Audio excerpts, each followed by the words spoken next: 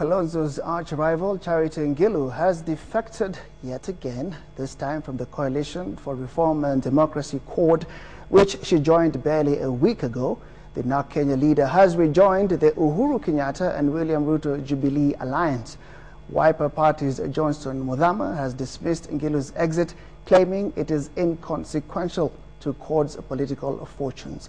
Ngilu claims the Accord alliance was not willing to conduct presidential nominations and that it was already decided that the Prime Minister, Raila Odinga, was the automatic flag bearer. It is not yet clear what position, if any, Ngilu will be vying for in the Jubilee coalition.